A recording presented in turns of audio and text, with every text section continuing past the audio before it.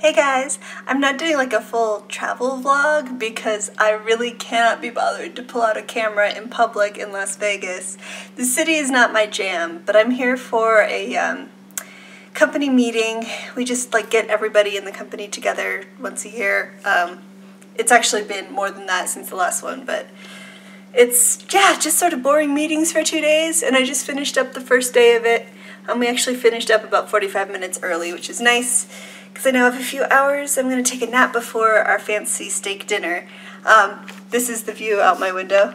You see, it is air conditioning ducts and the roof of the Planet Hollywood casino. But I don't know, you can see there's some mountains out there, and I think that's the Paris Hotel or whatever it's called. Anyway, the room is pretty nice. I got 2 queen beds, so, you know, they make everything pretty fancy here, but then they nickel and dime you on everything.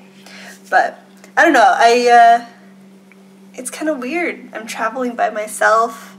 I've got 2 queen-size beds for 1 person, and the data connection inside the hotel is really terrible, and they charge you for Wi-Fi, so I'm not really able to do a lot of stuff. And, like, you know, I'm pregnant, so I don't want to, like, go and just breathe in all the secondhand smoke down in the casino. I'm also just not like a big gambler. I might try my hand at something, but you know, it's just I don't get the thrill of it. But I don't know, that's just me. I'm not the person that this city was marketed for. But I guess it's convenient to have all of the amenities in one building for the sake of the meeting. I did a video about my work bujo last year. At that time I was using a composition notebook. For 2018 I'm actually in this thing. It's an A5 size. It's called a Sigil Conceptum, and it's got this fun textured cover. I'm not going to obviously show you like what's in here, but it's got grid pages and they're actually numbered. It has an index. It's very similar to like a Leuchtturm in that way. It's, yeah, cream colored pages.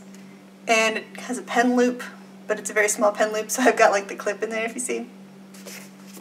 But because I have this, it's been really helpful for this trip. Like normally my bujo just stays at work on my desk, and it stays pretty much just open to like that day, and then I have another page for like billing and stuff.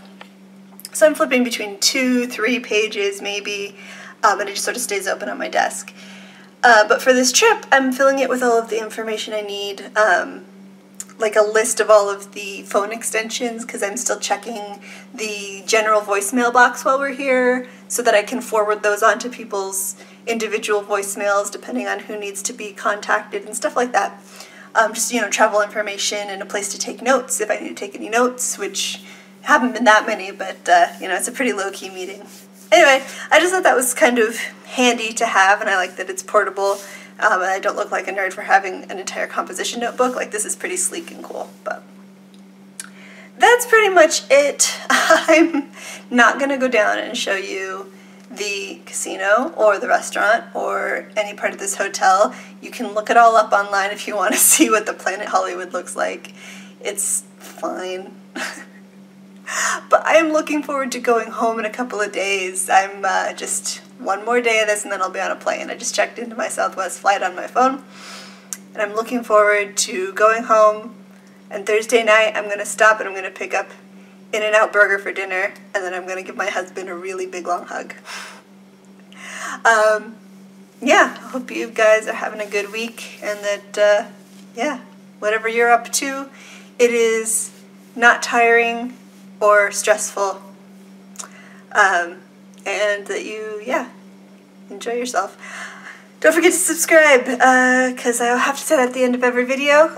We're making good progress on getting subscribers, and yeah, I post videos 3 times a week, mostly about planner stuff, but occasionally about how I hate Las Vegas, apparently. Alright, have a good one. Bye.